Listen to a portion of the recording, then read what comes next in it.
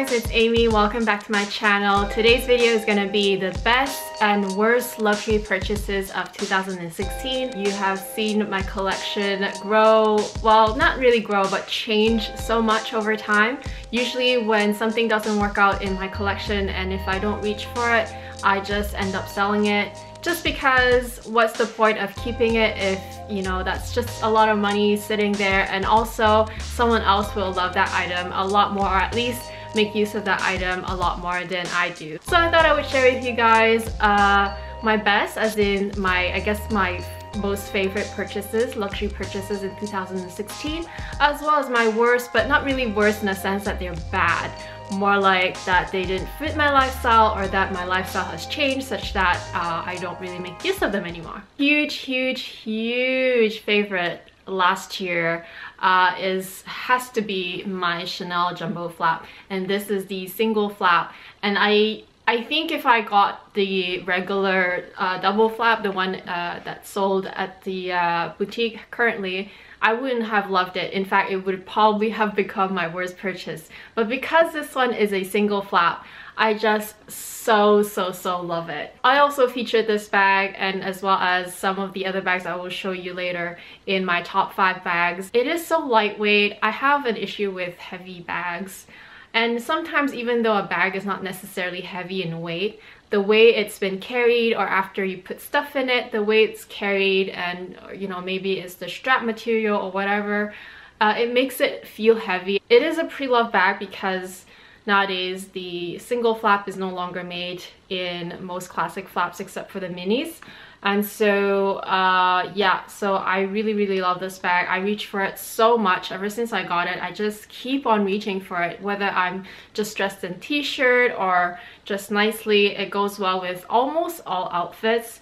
I would say the only exception is if I was wearing, say, my Helly Hansen or North Face jackets. Like, obviously those ones are so sporty, it doesn't really match. But who cares? If you really had to, you can still carry it. And for those of you who wondered where I got it, I do have a whole reveal video where I got this jumbo flap. I did buy it pre-loved on the Chanel Facebook website. There is a seller that I highly recommend. I would put all the links down below as well on all these bags that I will discuss. Like I said, anything that didn't work out in my lifestyle, I just eventually sold them or will be selling them. So another bag that is on the larger side that didn't really work for me is actually the Louis Vuitton Kensington, and it is a gorgeous bag. It's kind of like in between a tote and a handheld bag because it is open, so it's kind of reminiscent of a tote. It does come with a removable shoulder strap and the beautiful Toron and V detail. I got the Kensington because I wanted a tote that wasn't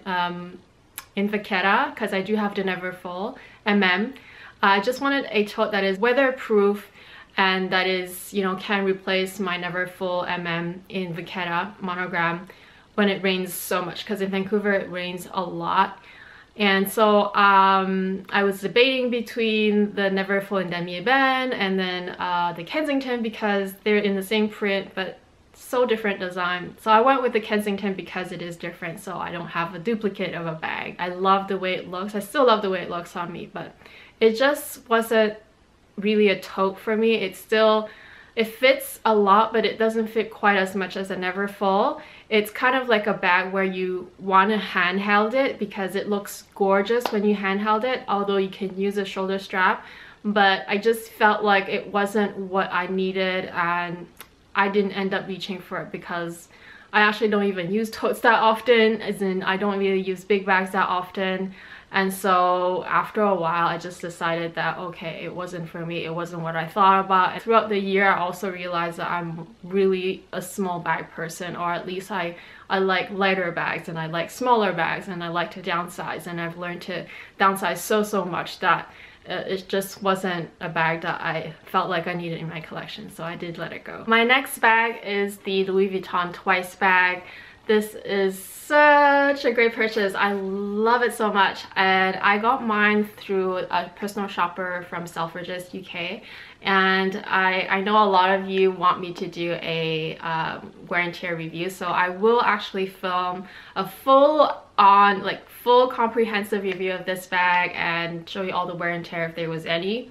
I don't actually know if there's any. This bag totally suits my lifestyle. It is small, but it is big, as in it is, you know, it's very thin, and it has, you know, 2 main compartments. The middle one is really just for really thin things, like a card or a receipt. But it fits so much, and the leather is just so good. This leather is probably my favorite leather of the Louis Vuitton fashion house, aside from their Torillon, which is, oh my gosh, on the Gapsin. And also at the time I was having some issues with my pochette métis, and it, like the glazing, I had to get it repaired because of the glazing, so I was kind of, you know, disappointed, and also not necessarily looking for a replacement, although that was kind of crossed my mind. So I did decided to go ahead and buy one of these, and it was the best decision ever because I still love my pochette métis, but I also really love this one. This one does fit a little less, and it's a little bit more flexible. It's more squishy. You know, it can be super thin or it can be super bulky depending on what you fit inside. Basically, whenever I just don't know which bag to wear, I just go for this one. Unfortunately, the bag that I thought was gonna be my Chanel Holy Grail did not work out. It is the Chanel boy bag. I did get it in the black caviar and ruthenium hardware, and it's so edgy, and honestly I think it would look so good if I was wearing it with this outfit today. And you know what, if money was no object, I would have kept it. And I still love the boy bag, honestly. I'm not necessarily just a classic flap convert anymore. I really love all kinds of designs, and I want to not necessarily branch out a lot, but I want to add more variety of different brands in my collection, even though my favorite is still LV and Chanel at the moment. But yeah, the boy bag was a little bit of a disappointment, I guess, because I mean, I know that my mini is smaller than my boy bag, but I just felt like the boy bag, the way the inside, because the fabric is kind of like, it doesn't touch the bottom leather, so there's no structure to it. Like if you put stuff, it might kind of like, I don't know if you know what I mean, if it slides, or it kind of, if you take out something, then it slides to the middle, like all the weight goes to the middle. For that amount of money, I was thinking, no, I want something that I will want to reach for a lot. And so I did end up selling it and get my jumbo, which was the best decision ever. I did get the old medium size, and I knew that old medium size was a good size because it, as I was told, it would fit more or less the same amount as a medium large classic flap, or even more. But it just, I don't know, I feel like a medium classic large, because it is more structured, the interior is more structured, I feel like I can work with that space a bit better, whereas the fabric lining inside the boy just, I don't know, makes your things go like this, and I didn't like it. I couldn't work with it, so it's no longer with me. I did sell it shortly after I got it, but yeah, that was quite a surprise. And I guess sometimes that's just how things are. You don't know until you get it and try it. Shocking revelation that I would actually enjoy this bag. Before I went ahead and purchased it, I asked so many friends, because everybody got it before me, and I have quite a few good friends that have this bag, and they all tell me, at the time I was debating between this and the Nano, the Celine Nano, and they all tell me that they love both, but they're really favoring this one more, and they feel that it's more comfortable and they just want to reach for it. And I didn't get it because I'm like thinking out loud logically. The zipper opening kind of annoys me sometimes still to this day, but it's actually okay, because you could do you could really open it up all the way if you really needed to. But I was just thinking, there's no way this small bag will, you know, will be loved so much by myself. But I decided to go ahead anyway, because I did try it a few times. I did say no a few times before, I think the third time I went ahead and I did purchase it. I just really like how it looks on me. It fits me really well, and it looks super cute, and it looks super cute on a lot of people, honestly. I don't know, you just look at it and you're just like so cute. And I'm not the type of person who would just keep things if it's cute or if it's good looking, because otherwise I would keep the boy, right? Or I would keep any of the bags that I sold because they're all good looking. But this one was not only just good looking, I do actually reach for it quite a bit, and I do love wearing it so much. It is very squishy, and it is like a good size. It's small, but it still fits a lot, and I just love that I found this poof. A lot of you guys ask me where I got it. It's just from eBay. I always put the links down below whenever I remember. At least I know I have the link of this little poof in my original video, so I will try to remember to put it down below in this video as well. So I don't know, this bag has just been such a big surprise, and it's just so squishy, so cute. And I know it was kind of like a trend, the backpack trend, but I feel like because I'm using it as a handbag, not so much as a backpack, it's not necessarily going to be just a trend for me. I will just keep on using it because it's just something different. The moment you see it in person, you grab it, you put it on you, you really love it, you fall in love with it. So I think that's kind of how this bag is also. Like, you don't really, you know, you don't think that you will like it, but the moment you put it on yourself, the moment you wear it and you try it on, you just really love it. So this was definitely one of my best purchases last year. The toiletry 26 in Ippy leather, and I did get it in the fuchsia, and I only had it for less than 2 weeks, and I realized it wasn't for me and I had to return it. You guys saw my video why I returned it. It's just, I guess I needed a strap with it, and although it looks super nice, super cool, and the Ippy leather is like so nice in fuchsia color, it was just too heavy for me to carry long term. I just don't think that I will be able to survive long term without any sort of strap. I need some sort of strap or some sort of handle. I do mention that because sometimes I don't even use the strap on this guy. I love just, you know, carrying this by the handle because this handle is so well made. It's so ergonomic, and of course because the bag is small, so it won't be so heavy. I mean, the max you can fill up is all the space that's in here, which is not that much. It's just like the size of my head. So with this handle and this bag, it just works out super well. But with the toiletry 26, since I intended to use it as a clutch, it just didn't work out for me. And I know some of you told me to just keep it, just to use it inside my bags or to use it for travel, but I don't know how many times I'm gonna travel per year, maybe once or twice, and if it's for a short trip, I don't really want to ruin the Ippy leather just using it as a toiletry, so I didn't keep it. So that really didn't work for me as a clutch, but I know for a lot of you it did. For me, it just didn't work. My arthritis is not really, you know, cooperating with me. Another one of my very surprising purchase that I end up loving so much is this card holder. And if you followed me for a while, you would know that I had such a sort of, I wouldn't call it roller coaster, but it is kind of like a journey to find a card holder, because I initially got the Chanel one, the flat Chanel one with the classic CC and quilted caviar.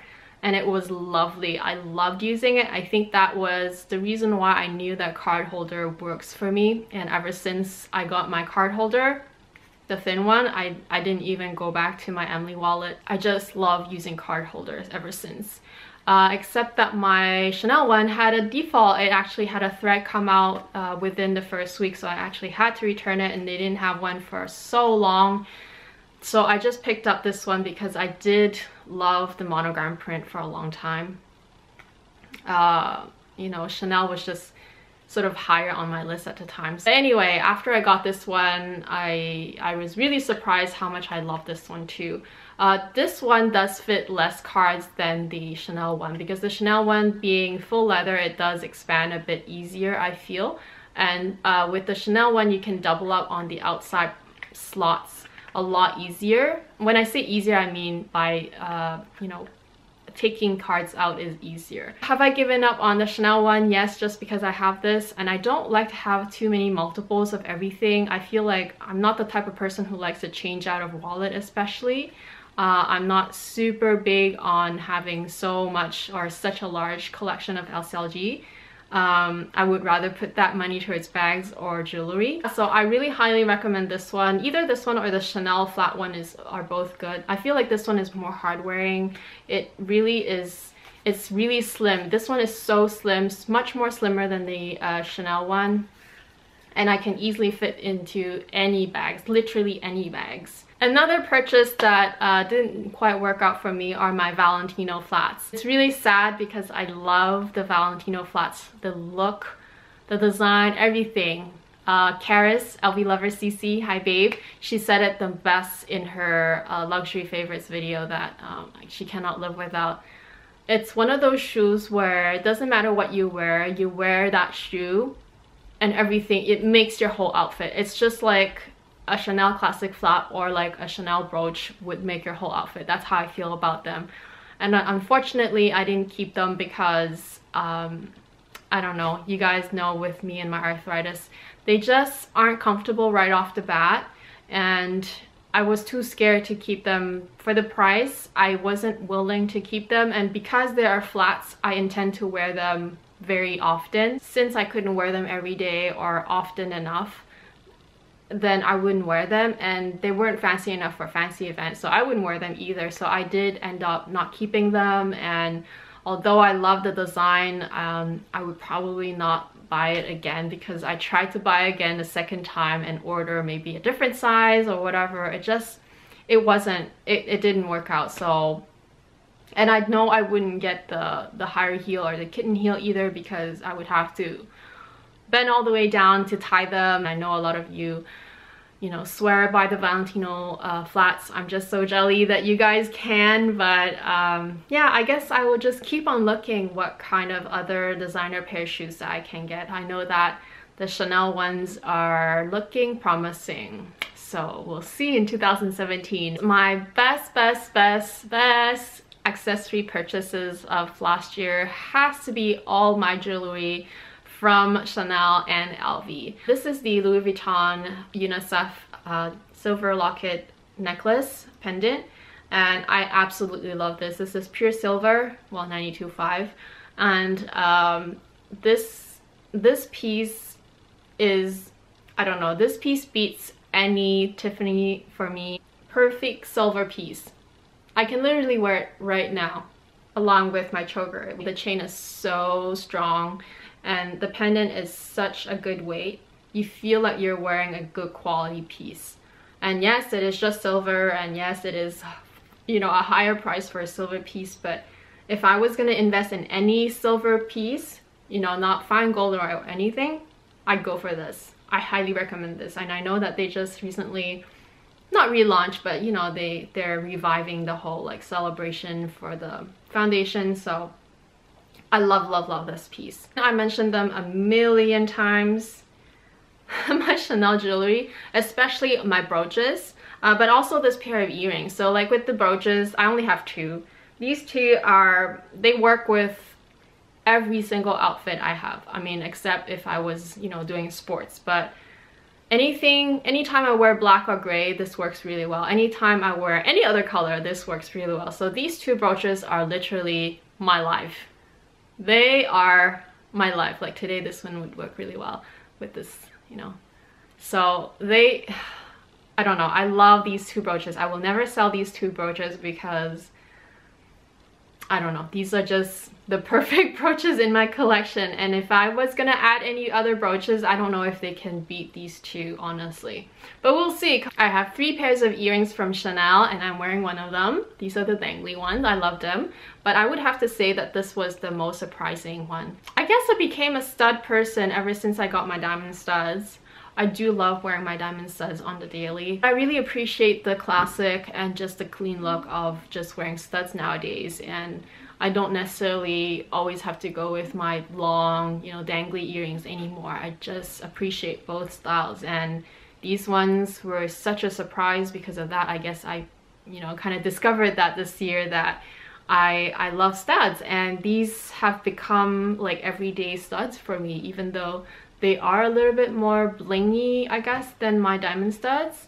But they just work well with everything. I just love these, and I highly recommend these if you just want one pair of Chanel earrings. Highly recommend these classic ones. So that does it for my best and worst 2016 luxury purchases. If you guys are wondering, I am wearing the new extensions. These are the Irresistible Me extensions. I love them. I only wore a few pieces, but it just gives me so much hair and it looks good on camera, so I keep wearing them. And I have my new choker and the iris watch. So I have videos on all of these. I will put all the links down below if you guys are wondering. Oh, of course, I have this beautiful light color pink shirt. These are the new signature t-shirts, Supima cotton from Banana Republic. I will link all of them down below for you guys to check them out, because I know you guys always ask. But other than that, I hope you guys are doing well. Thank you so much for watching. I'm Amy, and I will talk to you again very soon. Bye!